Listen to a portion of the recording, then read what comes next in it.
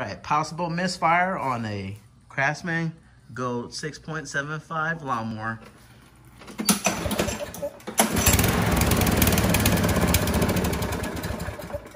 All right, let's find out why, guys.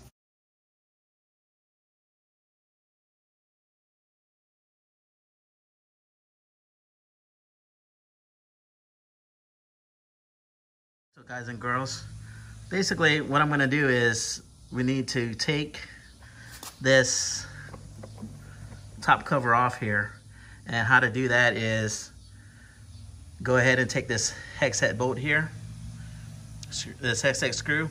It's gonna call for it's gonna call for an 8mm nut driver, and you have, seems like you have two filler head screws right there. See? All right, guys, this is more complicated than I thought, of course, you know. So anyway, I took this plastic cover off of it, and this is basically what you got.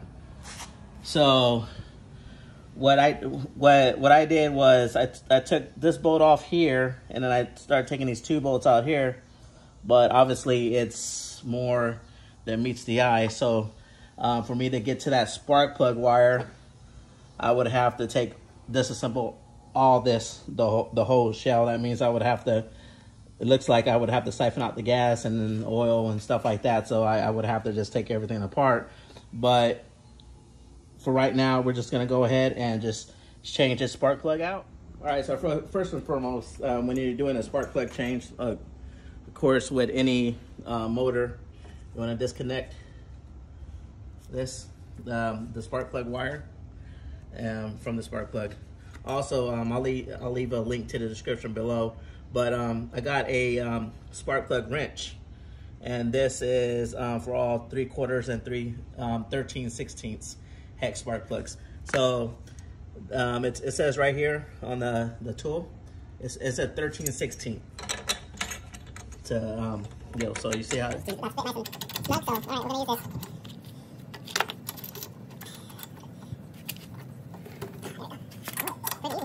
Even that, I'm getting stronger. You know, the gym works out, it works perfectly, I guess. Yeah, man, launcher. Who gets this launcher, bro? Huh? Who gets this? Damn right.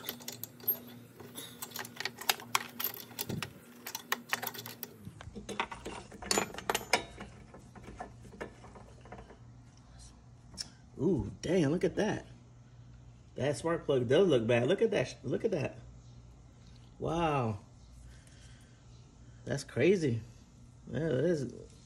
You see that, guys? It is burned out.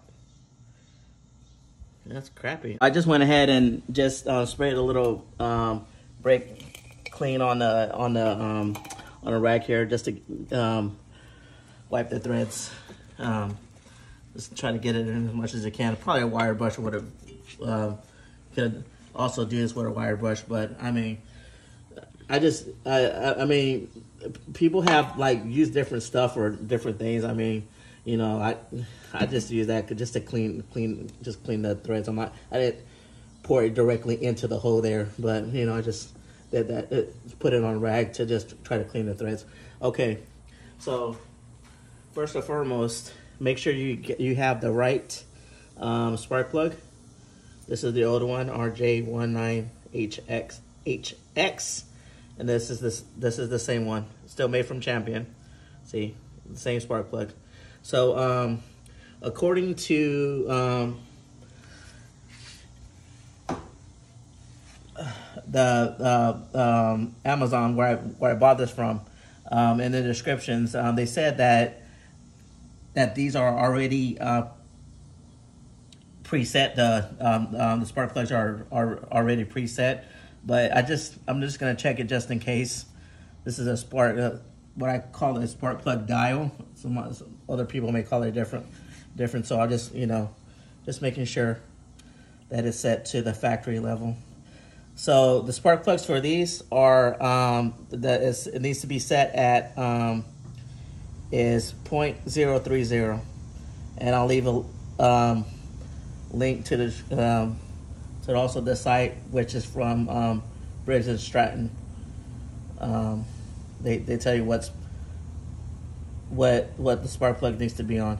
So you see now that's You know, that's I have to squeeze it, make sure it slides a little bit there, and that right there is where it needs to be set, 0.030. All right, okay. So now that is set. I just like to double check myself, and you know that one I had to fit through a little bit, set it off a little bit, so it wasn't set. It wasn't factory set. It wasn't preset. So what I'm doing now, I'm putting anti-seize on the threads here. This is what I do to my car spark plugs. Just, you know, a little bit goes a long way. I'm gonna put that much on bathe in anti-seize. It's just to keep the threads from rusting out or any corrosion, since this is metal. This is basically metal. So just put it there, just in there. Because when you're trying to, you don't want to, there. Yeah, just see, just do it like this, like so. Well, okay, that's more. Yeah. I'll make sure I get all on the spark plug threads. I'm not. I'll make sure I'm not getting into that. So.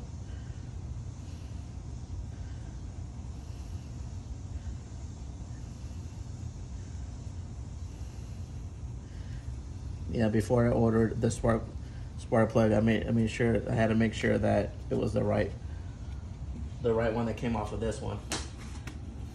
They may have an alternate, but I don't like settling for alternates. Basically, I like to settle. I settle for the same exact thing, same exact part that's on there. All right, so all you gotta do is thread it in there. Get your wrench.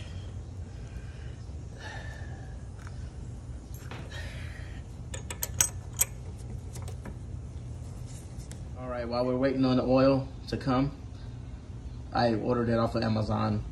It's a Briggs and Stratton SAE30, or they said you can use a 5W30. I have 5W30, but I'm not gonna put it in. I'll just use what I ordered. Anyway, it's not that expensive. It's maybe like $3 to $4, so it's really cheap.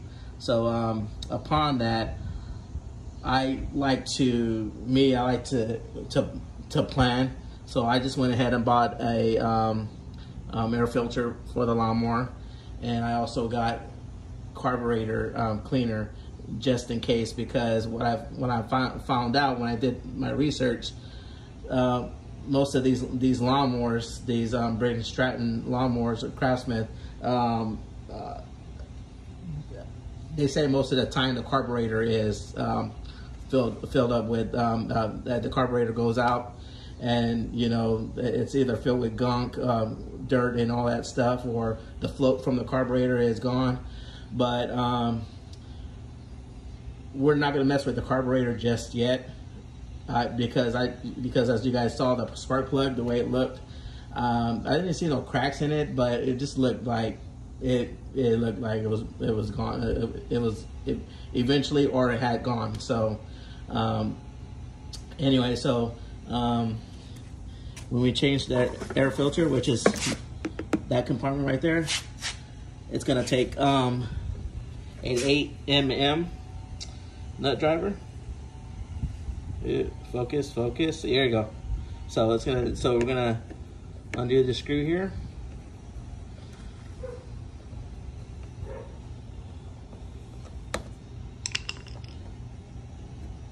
And then we'll see the filter. Let me remind you, I haven't done nothing to this lawnmower, and you can tell. So look at all that, the filter.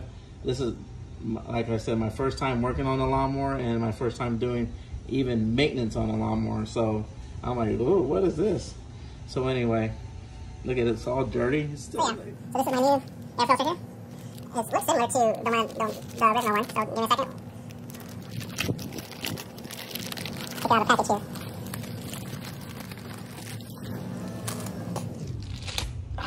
Okay. So yeah, it looks very similar. I just try to, you know, match everything up and making sure it works. It matches up correctly. As you can see, it does. So It looks like we'll see if it fits first. But we're gonna go ahead. I'm gonna go ahead and spray the carbon cleaner in the carburetor first, and then we'll go with the putting the filter back in. But yeah, I got these air filters. They're like, I believe, like maybe $3 to $5 for a pack of 5. So that ain't bad. So anyway, so what I'm gonna do here is since I have everything, I'm still waiting for the oil to come in, I'm just gonna go ahead and spray the carburetor. I'm just gonna go ahead and spray that. I don't know if you guys can see it. Yeah, so I'm gonna spray the carburetor on that.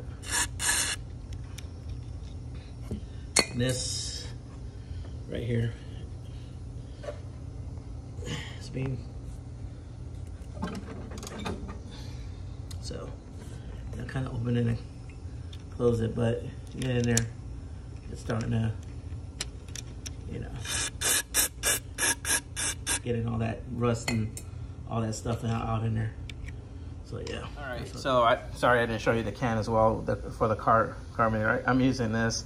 This was before $4, wasn't bad. So for the carburetor and throttle body cleaner, so that's not bad for that price. Bought it at Amazon.